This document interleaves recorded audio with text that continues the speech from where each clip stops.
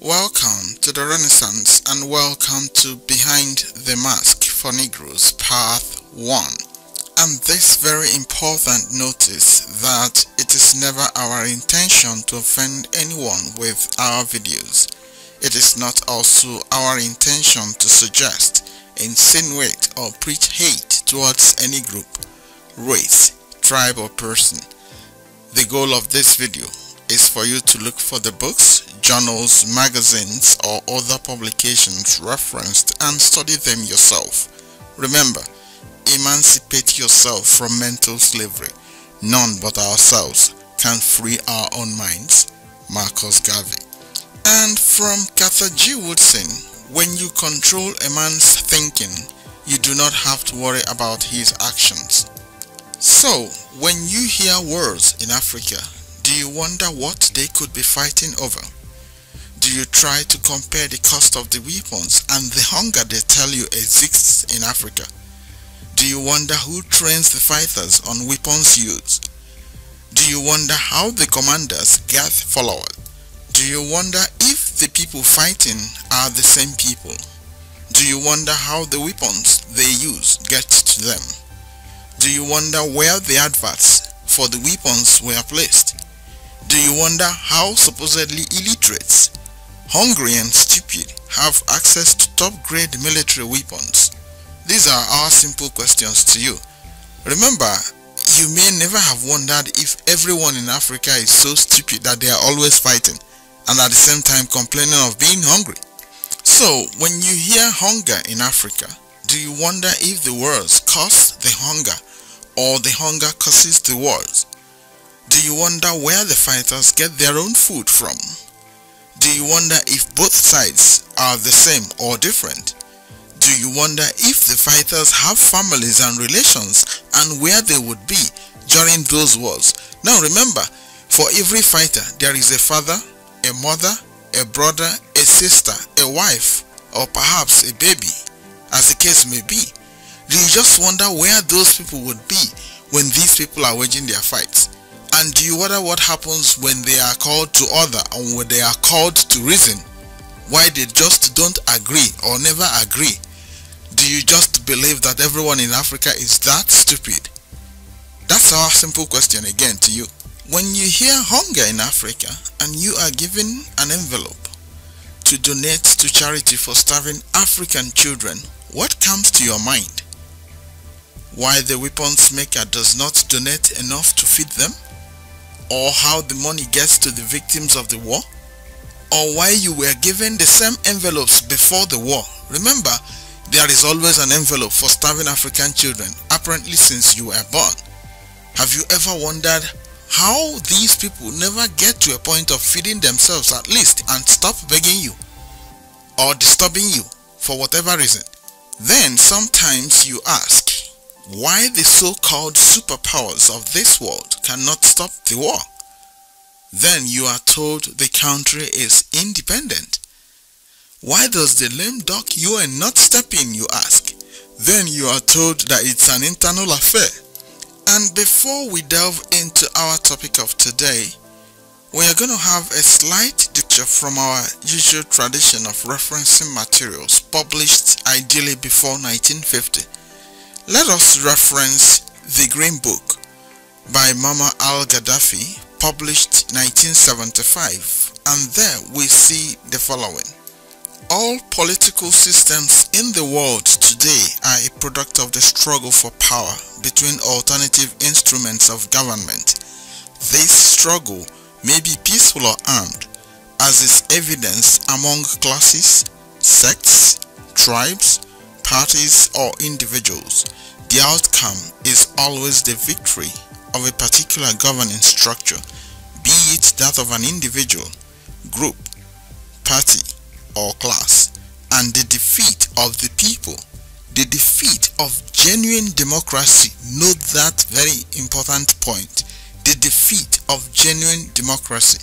And it goes further to tell us that wage earners, however improved their wages may be, are a type of slave. Wage earners are but slaves to the masters who hire them. They are temporary slaves. and their slavery lasts as long as they work for wages from employers, be they individuals or the state. The worker's relationship to the owner or the productive establishment and to their own interests is similar under all prevailing conditions in the world today, regardless of whether ownership is right or left. Even publicly owned establishments give workers wages as well as other social benefits similar to the charity endowed by the rich owners of economic establishments upon those who work for them.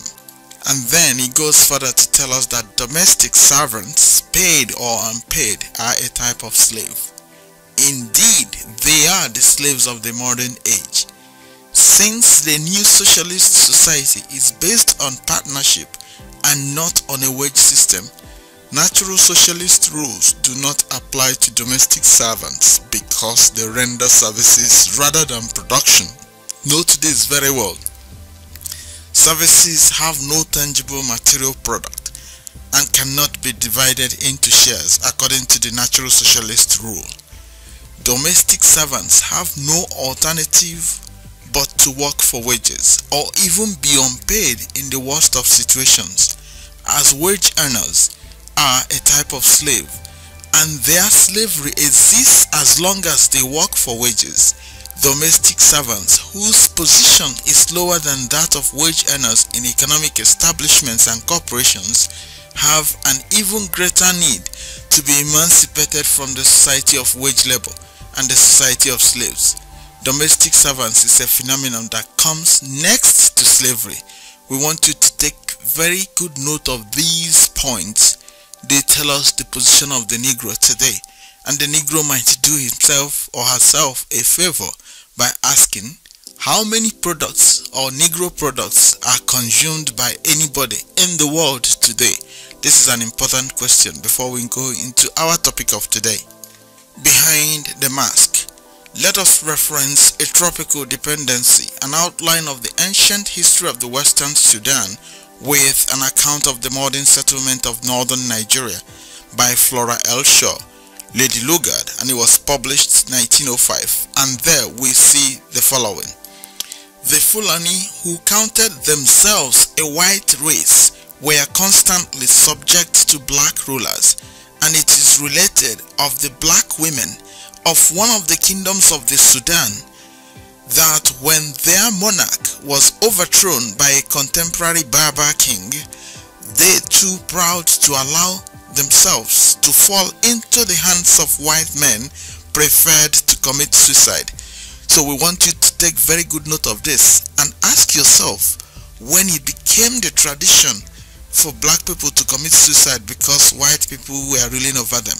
Take note of this important point very well, because we want to show you or ask you who is behind the mask. Note what we have just read very, very well, please.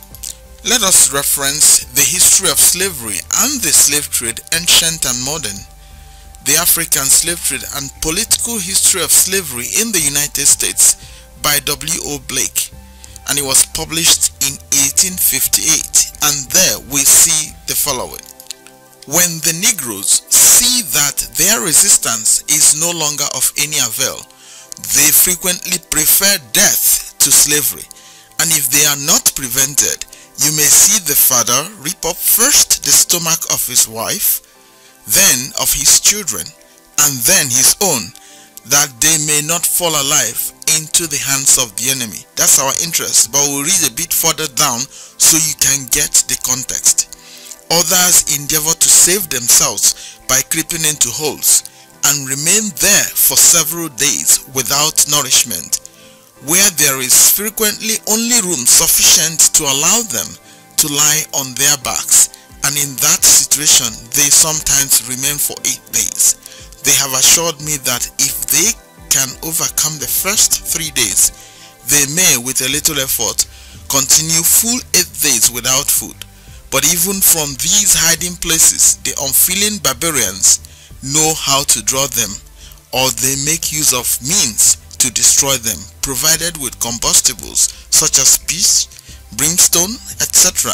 The soldiers try to kindle a fire before the entrance of the holes, and by forcing the stinking smoke into them, the poor creatures are obliged to creep out and surrender themselves to their enemies, or they are suffocated with the smoke. Now, we challenge you to find out who is behind the mask, and the mask we mean is what is happening currently in sub-Saharan Africa. Now, comparatively, if you looked at the story we read earlier, remember the book we read, Tropical Dependency, was published in 1905. The one we just read was published in 1858. It becomes very clear that they just wanted to turn the thing on its head. They want to make it look like the Negroes committed suicide to avoid being ruled by white kings, rather than they were committing suicide to run away from being captured and sold as slaves. Now remember, by 1905, the slavery would have just ended by around 1901, which we can just show you so we can reduce the length of the video. Remember, after Lincoln's Emancipation Proclamation of 1863, the Negroes from Negroland and Guinea and Cape Negro in Angola area were still being exported to the New World as slaves. Even after the 1808 USA hypocritical stop of the slave trade by 1808, it continued export of slaves to the south of the US. So by 1863, when the Emancipation Proclamation kicked in, they stopped technically from what was Negroland to exporting to the US, but they were still exporting to Europe, to Turkey and the Middle East. So you have to bear this in mind. So it stopped effectively around 1900. And this woman is writing by 1905. We want you to take very good note of this. Read the materials and try to see who is behind the mask. Our reason for citing these two materials is our foundation for this video. Let us also reference travels in the interior districts of Africa performed under the direction and patronage of the African Association in the years 1795, 1796 and 1797 by Mungo Park, Sojourn, and it was published 1799. Note this very well, 1799, and there we see the following. The Fulahs of Bando are naturally of a mild and gentle disposition, but the uncharitable maxims of the Quran has made them less hospitable to strangers and more reserved in their behavior than the Mandingos. They evidently consider all the Negro natives as their inferiors, and when talking of different nations, always rank themselves among the white people. We want you to compare these three writings. One in 1799, the other in 1858, and the last one that said it was because the blacks didn't want to be under a white king was in 1905. So you see how revisionism and propaganda works. We'll show you what we mean further. So, and from the same book we referenced earlier, the same woman that is alleging that those people commit suicide in order not to be ruled by a white king or something along those lines is writing here again. It says, the advent of the British and the overthrow of Fulani rule were at first held by the peasantry as an excuse to repudiate all obligations to pay taxes, and even in the well-organized province of Kano, the revenue could not be collected. It was evident that if the policy of ruling through the Fulani was to be maintained, the first duty of the British administration was to provide for the peaceable collection of the taxes, and since the conquered emirs had been deprived of the power to raise troops or police in their territories, it was necessary that British force should even be applied in case of need to compel payment. Again, we ask you, who is behind the mask? Let us reference The White Man in Nigeria by George Douglas Hazelden, and it was published 1904. And there we see the following. And reading from just above the highlighted portion, it says, failure of tribute was the inevitable result, and punitive expeditions, tax gathering tours, slave raids pure and simple, call them what you will, began again. That's the Fulani. Then again, every woman about to become a mother went and hid in the bush like a wild beast until the baby was old enough not to be a fatal encumbrance in case of a hasty flight. Then, again, the rumor that the Fulani were coming emptied great villages and scattered the people over the face of the earth. Then again, the old and the feeble were put to the sword. Then again, children became scarce, the fields lay idle, and the land flowed with blood. It was to save the country from this that Great Britain stepped in, and here again we ask you, who is behind the mask? That's our simple question for you. And here it tells us that Musa knew a lot about slavery. One day when he overheard one of the Ponka boys who had been judiciously whipped for stealing a tin of lard out of the storeroom, holding forth to the other household servants on the cruelty of the white man in general and the hardships of government work, service in particular. He walked into the group and, catching the fat youth by the ear, said, "You be one big fool, you.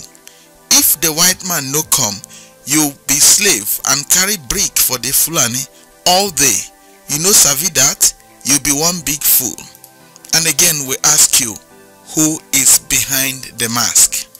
And going back to the book Tropical Dependency we referenced earlier, we see where it tells us that the names quoted by Hakluyt are evidently names to be respected. Yet the account given by Hawkins himself of his methods in a subsequent expedition of 1567 differs in nothing from the accounts given by eyewitnesses of Arab slave raids of the present day. He not only traded, he raided. There came to us, he says, a Negro sent from a king oppressed by other kings, his neighbors desiring our side, with promise that as many Negroes as by these wars might be obtained, as well of his part as of ours, should be at our pleasure. Now imagine a Negro king coming to them with 600 slaves. Does it make sense to you? Is it possible to you? Note this very well, because the slave master is a heartless capitalist. Do you believe he can go down there with a ship and come down with only 10 or 20 slaves? If not, could you tell us how you think one Negro king could bring 600 or 700 slaves to fill a slave ship, no matter how many they are? So that's what we want you to try and answer. And again we ask you, do you know who is behind the mask? So it goes further to tell us that as a result, I went myself and with the help of the king of our side assaulted the town both by land and sea, and very hardly with fire. Their houses being covered with dry palm leaves, obtained the town and put the inhabitants to flight, where we took 250 persons, men, women and children. But they are giving you the impression that they bought them. You see that they set the houses on fire, captured 250 people, but they are telling you that they were sold to them. Now remember, that's the origin of your prison system. If you doubt what we're saying, investigate. So it goes further to say, and by our friend the king of our side there were taken 600 prisoners, whereof we hoped to have had our choice. But the Negro, in bracket, in which nation is seldom or never found truth, meant nothing less. The Negro king decamped in the night with his prisoners, and Hawkins was left with the few which we had gotten ourselves. It is interesting to observe in Hawkins' letters describing these and other expeditions the perfect reliance of the mariners upon the Almighty to be on their side and to bring them out of all their dangers with good store of Negroes for sale. Remember, these are the slave masters or the British here telling you of selling the Negroes, but they told you they bought them. You have seen how they acquired them. That's why we're asking you this question: who is behind the mask? Before this video finishes, if you have not gotten where it's going already, the question still remains, who do you think is behind the mask? Just for context, let us see what it tells us about how they rely on the Almighty. It says, on one occasion they were becalmed for 18 days and in great danger of death from starvation, having so great a company of Negroes on board. But Almighty God, who never suffereth his elect to perish, sent, we are told, a special wind to carry the slave raiders safe to their destination, and when they reached it, they obtained license to sell their cargo on the ground that their vessel was a ship of the Queen's Majesty of England, and that the cargo pertained to our Queen's Highness. Church and state watched over their operations, and they walked in an order of the highest sanctity. And then we ask you again, who is behind the mask? So another information of interest goes down to say another famous English sailor, Drake, who as a young man accompanied Hawkins on one of his earlier expeditions to the coast, was more humane or more fastidious in his tastes than his great leader. For after one experience, he never again went slave raiding. But some days you will hear some so-called African Americans today tell you that no European stepped foot. It was done by Africans. The same Africans that they were told had no guns, were living on trees, and were naked. Again, we ask you, who is behind the mask? If you can read between the lines, you would have started knowing who is behind the mask. And further here, it tells us that it may be remembered that one of the most valued privileges conceded to Great Britain at the Peace of Utrecht in 1712 was the Asiento Contract, or the right to supply the Spanish colonies on the American coast with slaves. And that's our interest for the so-called African Americans who are buying into the false narrative that they are aborigines or whatever they are now deceiving them with. Go and read this material yourself. And then we ask you again, who is behind the mask? And further, reading from within the highlighted portion, it says, the inhabitants of Biafra further east were very gross pagans of a wild temper, and made human sacrifices to the devil. Remember, you have to know who the devil is before you can make sacrifices to it or to him. Likewise, you will know who God is in order to make sacrifices to him. Maybe you can tell us how they knew who the Negroes or the pagans were sacrificing to at that time. And remember, it was the same thing that protected them until they were deceived out of it. So the question becomes, who were they really making sacrifices to? The devil or to the Almighty? Now we refer you to the book in Leviticus. Just read all of it. You would have started understanding who is behind the mask. Then he goes further to say, inland from New Calabar and the Cross River, the natives were cannibals, and southwards from this district, the country was inhabited by very low-class naked natives. To Gabon, where the inhabitants, very savage and animal in their habits, were barbarous, wild, bloody, and treacherous. These were the most wretchedly poor and miserable of any in Guinea. They were excessively fond of brandy, and married indifferently any female members of their family, including their mothers. Now we ask you again, do you think the slave master will just go and capture a cannibal and put in his house? Now notice how the slave master came up with all his propaganda against the Negroes. Now if you also believe that the slave master could have gone to capture people that had nothing to offer, then therein lies your gullibility. Here again we ask you, who is behind the mask?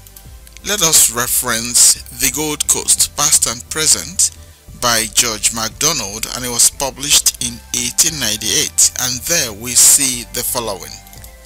That path of the Guinea territory, known as the Slave Coast, extended in early times from the Volta River in the Gold Coast eastward to Biafra, and included in its area the now well-known countries of Togo, Dahomey, Lagos, Yoruba, and Benin, and formed together with Ashanti one of the three great slave-producing parts of the African continent. In these early times, Ashanti, Dahomey, Yoruba, and Benin were among the most powerful states to be found in this part of Africa, ruled by savage despots and maintaining what might be termed large standing armies well armed and disciplined in their own native fashion and used for raids and forays upon their weaker neighbors.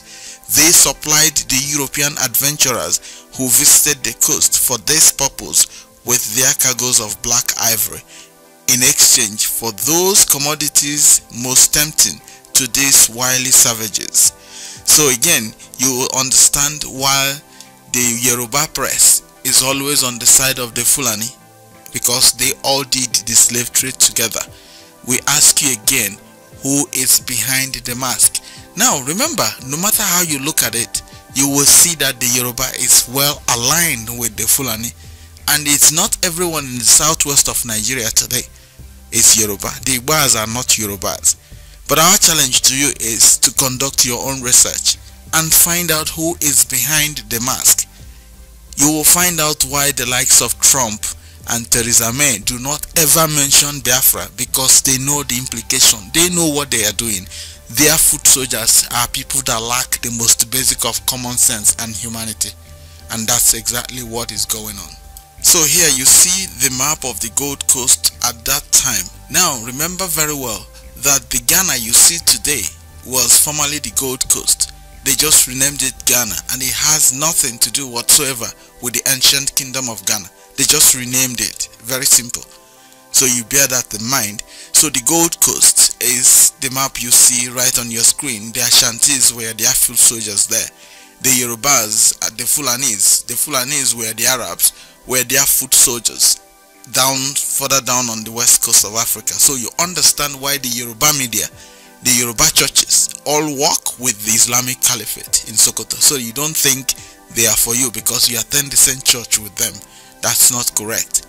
Now the Negroes are not the same as the Negroids. Again, we ask you, who is behind the mask? Let us reference The Story of Africa and Its Explorers by Robert Brown, MA, PhD, Volume 1, and it was published 1891, and there we see the following.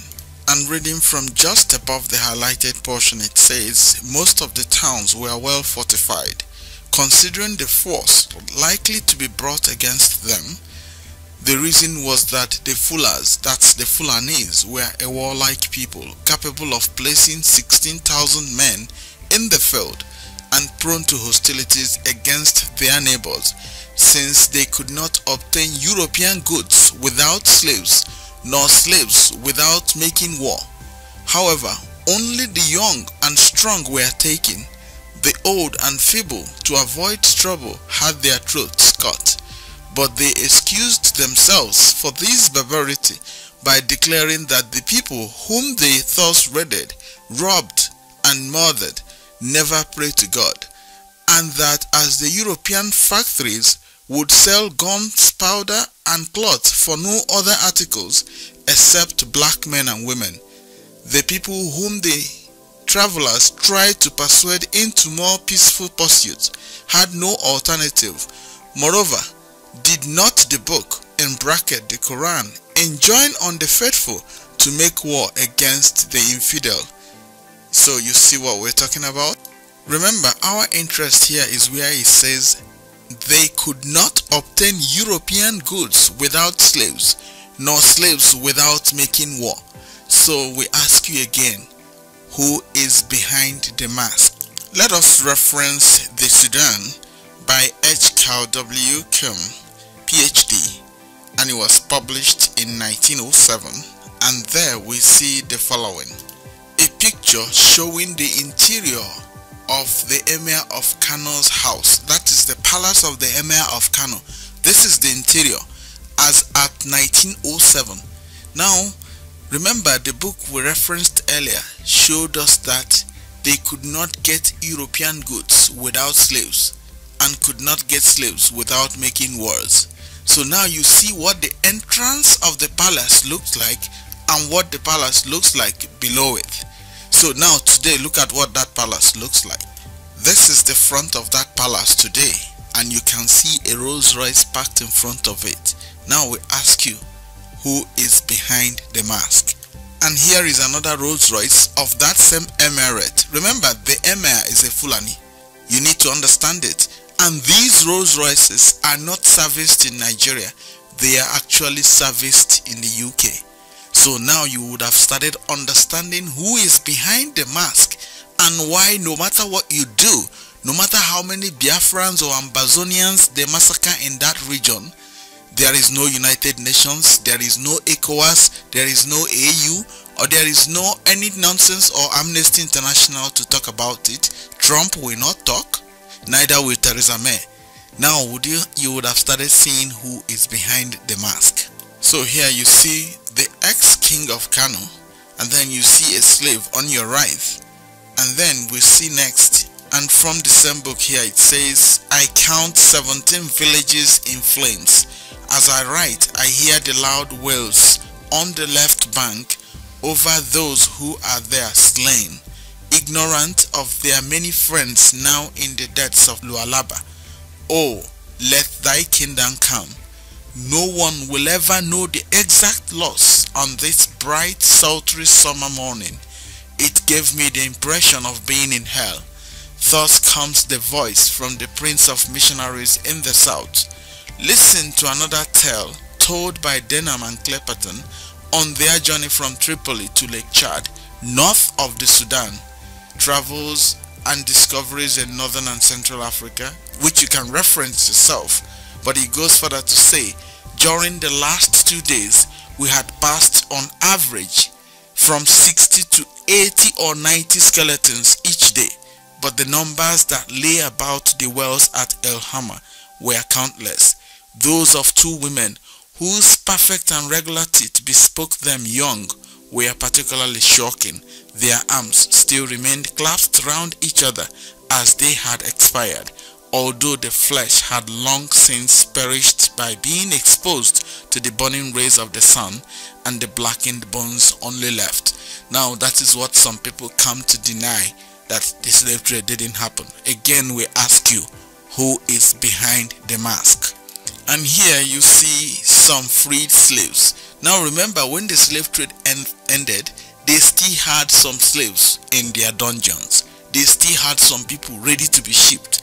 The slave master would normally come there to negotiate sales, the same way they go there for oil today. Now remember, the oil is in the south. They come to the north to take it. That's exactly what they do. So their agreement appears to be weapons in return for these resources. So when anyone speaks, you will see them murder whoever speaks. Now you will be thinking that, oh, it's the same black people killing themselves. The Fulanis are not Negroes, and therein lies the problem.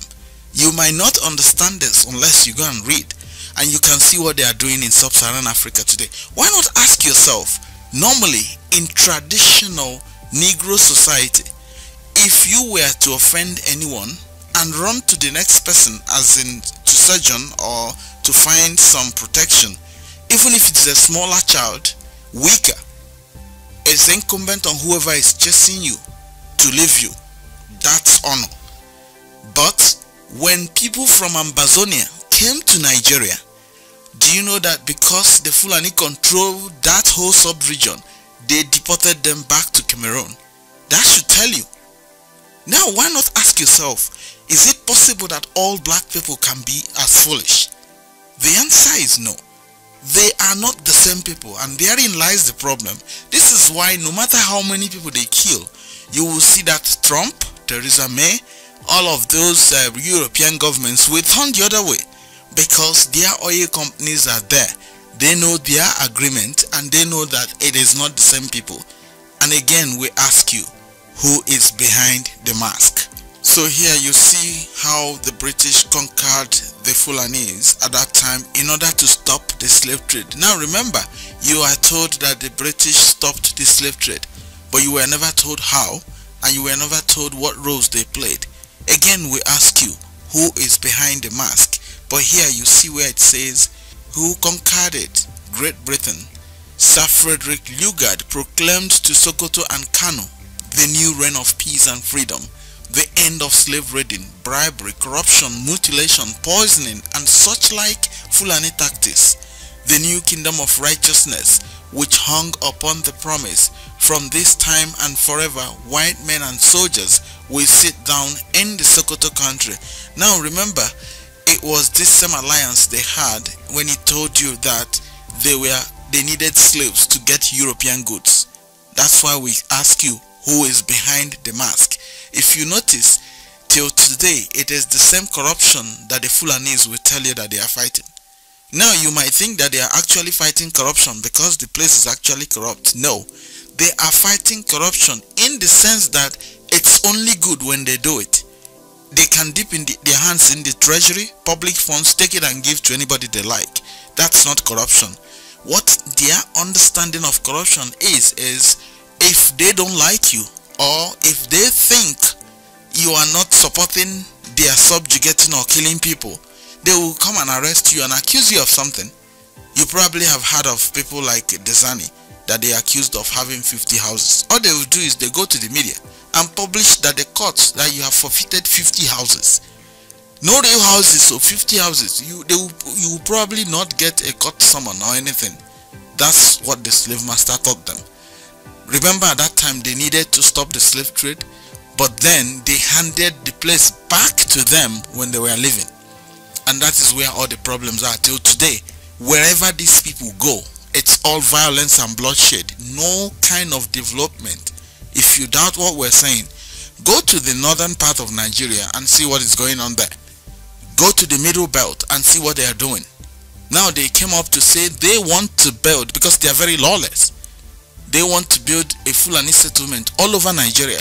And that's because the slave master is hiding behind, and they are working for the digital economy. Remember, bitcoins might be out soon, and they will no longer be exchanging colored paper for oil. So they need to place them within every geographical space, because these are people that lack both humanity and common sense. That's unfortunate, but that's the truth. They can kill any number of people. Just give them the weapons. That's all you need. If you doubt what we're saying, go and look at them. If you notice, it is the BBC that provides the propaganda that tries to create an impression that they're just cattle rearers, because it is the slave master hiding behind them, which we challenge you to investigate. You don't need to believe us. We've never asked you on this channel to believe us.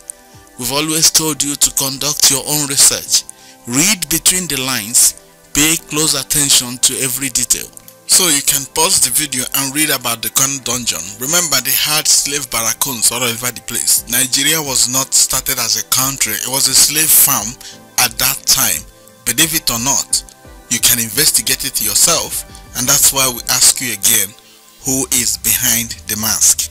Let us reference The Negro Races, a sociological study, volume 1, The Negritos, comprising the Pygmies, Bushmen and Hottentots of Central and South Africa, the Negritians, comprising the Yolof, Mandingos, Hausas, Ashantis, Dahomites, etc. of the Sudan, and the Tibus of the Sahara Desert, and the Felatas of Central Sudan by Jerome Dowd, and it was published 1907. And there we see the following. The Africans have been subjected to a line of treatment exactly opposite to that which every race must undergo in its progress from savagery to civilization. So our interest is the fact that they have been subjected to something opposite. First, the missionary arrives upon the scene and attempts to change the psychological life of the people by imparting literary education and cramming the Negro brain with the highly abstract doctrines and philosophy of Christianity, but leaving his industrial life untouched. Next come the colonial officials with their brass buttons, red trousers and other gewgaws, who make some effort to maintain peace and protect commerce, but upset native institutions and issue formal proclamations of emancipation to a people who have not learned the first principle of economic independence, and who interpret the proclamation to mean that no one need work if he does not wish to. So again, we ask you, who is behind the mask? So please pause this video and read this entire page yourself. But our interest is where it says, as a result of contact with the Negro, the character and institutions of the Felatas, that's the Fulanese, seemed to receive more and more of a savage stamp. particularly in the direction of more merciless and cruel treatment of their subjects, which is a characteristic of Negro rulers, referring to the Felata degeneracy, Lady Lugard writes.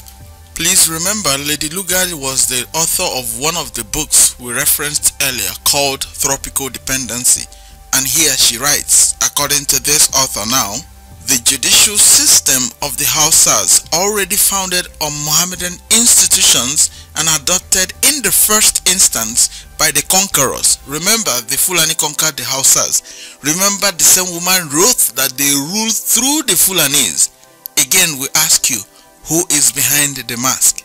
So it goes further to say, by the conquerors, was allowed to fall into disuse.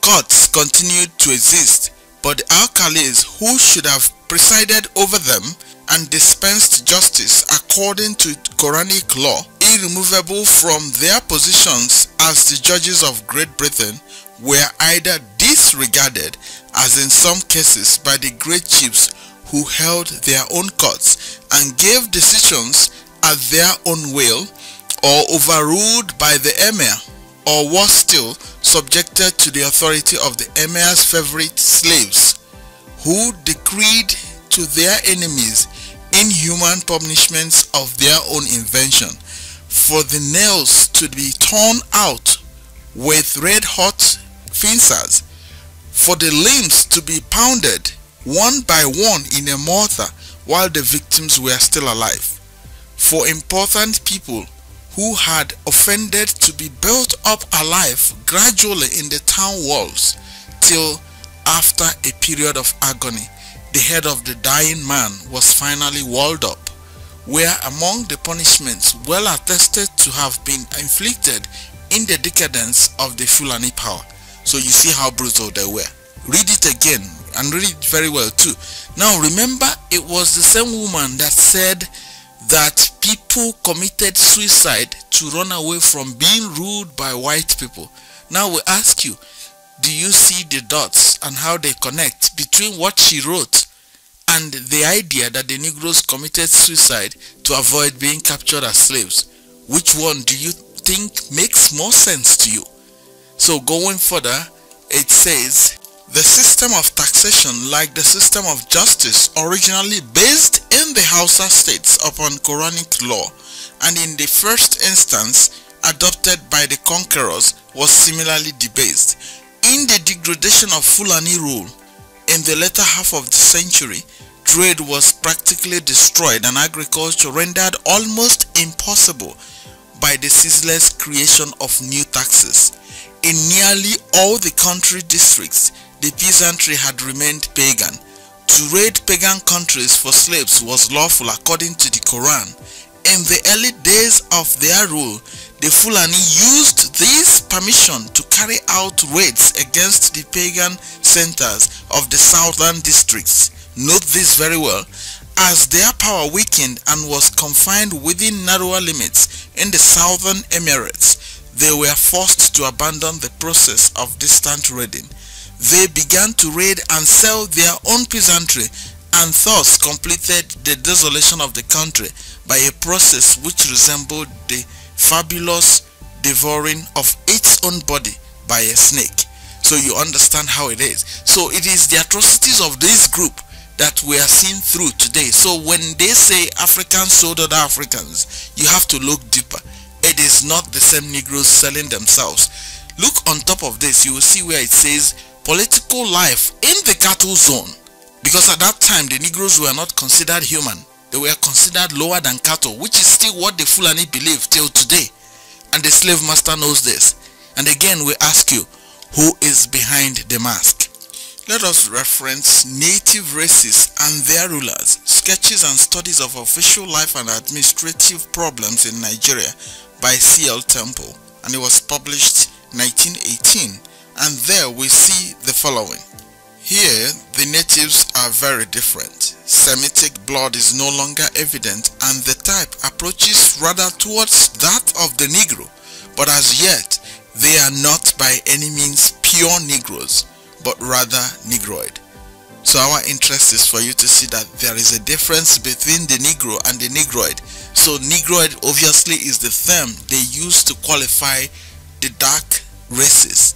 But then the pure Negro is the exact opposite of what they consider white. So you understand what the game is all about. So here we see where they put all the groups together, and it says, and numerous related populations such as the Calabars east of the Niger, the Edso of the Delta, divided into the Brass and other peoples. Now remember, the Ijaw in this case is just a lump of other people. It doesn't mean one particular group, because the slave master does divide and conquer. That's why we told you to find out who is behind the mask. So it goes further to say, the Ibera, between the lower and middle Niger and on the Benue River, and their neighbors, the Igara, on the left bank of the Niger and lower Benue, the Igbo of the Delta, the Lorin in the interior west of the Niger, and finally the Efik on the coast extending to the Rio del Rey River, which is the dividing line on the west coast between the Negritians of the Sudan and the Bantus of Middle and Southern Africa. The Yorubas present the ordinary Negro type, except that they, like the Ashantis and the Homans, have less pronounced features and somewhat lighter colored skin than the average of the black race. Their figures are comparatively graceful and symmetrical. The Igbos have a yellow or brownish black complexion, sometimes almost white. It has been presumed that at some time they have undergone a slight Berber or Felata impregnation. The other divisions of the group have a strong Yoruba likeness. So please remember that this idea that the Igbos or the others had Yoruba anything is not true. The Yorubas and the Fulanis are their foot soldiers.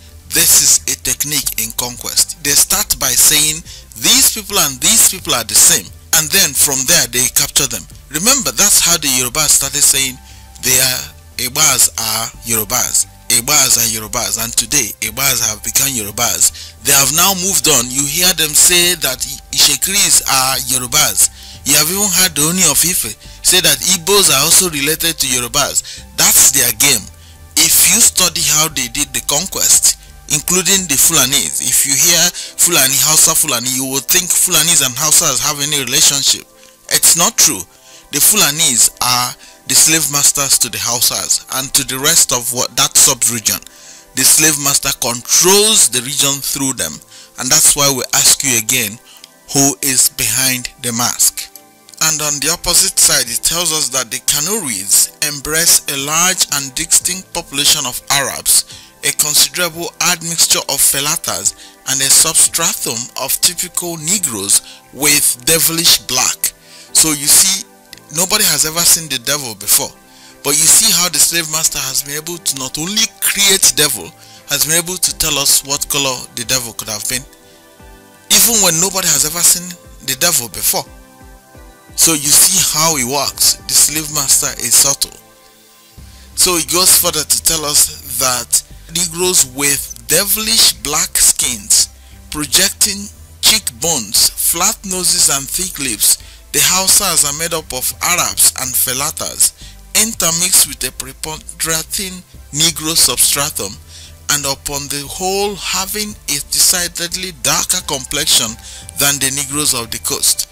So you see how they are bringing and turning things around. Remember, this book was being written in 1907, and that was just when the slave trade was being remodeled from what it was during the physical hunt, raid and capture to what it is today.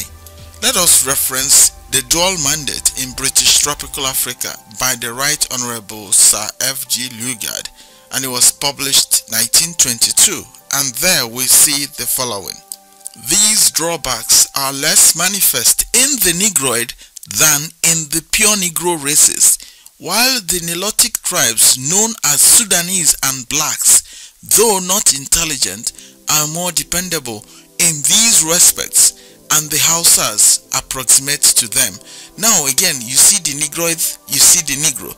Again, we ask you, notice that he has said here that the Sudanese and blacks are not intelligent. We ask you, do you think the slave master would have bought or are captured or sailed all the way from Europe or America to come and take people who are just murderers or who live on trees and cannot do anything for them. Remember, they could have also captured cattle too, if that was just all they were looking for. All they used the Hamitic and Negroid groups who were not very intelligent to help them capture the Negroes. A subsequent edition we shall show you what we meant, and again we ask you, who is behind the mask? So here it goes further to tell us that in many cases the custom of slavery may have been learned from alien slave dealers. Slaves, on the other hand, whose owners were either Arabs or Fulani, would be subject to either harsh or liberal treatment according to the temperament or whim of their master, like the Gibeonites in the Hebrew state or the Helots of Greece. Again, we ask you, who is actually behind the mask? So here it says, a large part of northern Nigeria had never been conquered by the Fulani and was unconquered until it submitted to the British. In that portion, therefore, even though the people admitted our right to deal with their lands and their lives as we should see fit, we are, as a civilized nation, precluded from assuming such dominion and control over the land as would interfere with the communal or private rights of the conquered people. In the other portion of the British conquered the dominant race, which was Muslim, and as such recognized the Maliki law of Islam, but these conquerors, as the committee records, are believed to have adopted to a large extent the pre-existing system of native law, including that of land tenure, which we may assume was based on the general principles I have described as being common to this part of Africa. So again, we ask you, who is actually behind the mask? So here is a very important part of this whole narrative, and here Lugard tells us that the Fulani of northern Nigeria are, as I have said, more capable of rule than the indigenous races. But in proportion as we consider them an alien race, we are denying self-government to the people over whom they rule and supporting an alien caste, albeit closer and more akin to the native races than an European can be. Yet, capable as they are, it requires the ceaseless vigilance of the British staff to maintain a high standard of administrative integrity and to prevent oppression of the peasantry, which is what they know well. If you doubt us, ask Nigerians. There's a man called El Zazaki. Just because he follows a different strand of Islam from theirs and is not Fulani, he's been in detention for nearing 5 to 6 years now. Over nothing. That's who the Fulani are. Over nothing. The slave master knows this. That's why we still ask you, who is actually behind the mask? So it goes further to say, we are dealing with the same generation and in many cases with the identical rulers who were responsible for the misrule and tyranny which we found in 1902. The subject races near the capital were then serfs and the victims of constant extortion. That's who the Fulanis are. Those dwelling at a distance were raided for slaves and could not count their women, their cattle, or their crops their own. Punishments were most barbarous and included impalement, mutilation, and burying alive. So you see what the Fulanis are like. They know all this. This is why no matter what happens there, they pretend not to see, because they are solidly behind it. Again, we challenge you, who is behind the mask? This is very important. If you can take or find a little time to conduct your own research, or at least look for these materials and read them yourself. And here we come to the end of this edition of Who is Behind the Mask for Negroes Part 1. We thank you very much for listening, and we do hope you will find time to conduct your own research. Peace.